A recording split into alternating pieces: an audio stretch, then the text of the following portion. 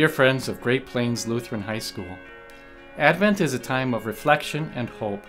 As such, it is a season that prompts me to reflect on things that fill me with hope, many of them connected with this school.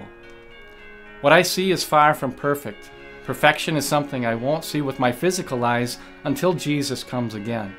Yet I am filled with hope as I see students and teachers engaged in various forms of instruction and learning. I see smiling faces and friendly banter in the hallways and faculty work areas. I see students with unique gifts and abilities involved in choir and band and sports and oral interpretation and theater and media and so much more. I see parents and teachers and students working in harmony to grow and overcome challenges and excel.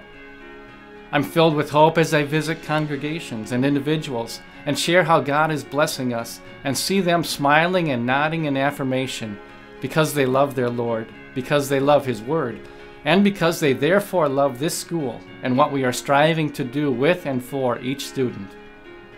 Ultimately, lasting hope comes through the gift of God's Son, Jesus.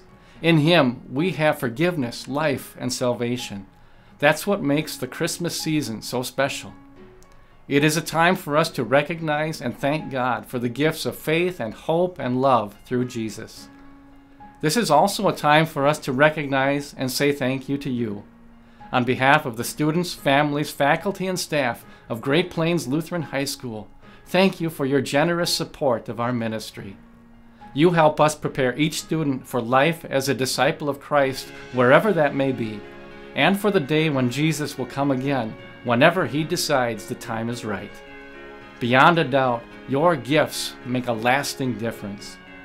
May God bless each of you and fill you with hope this Christmas and always.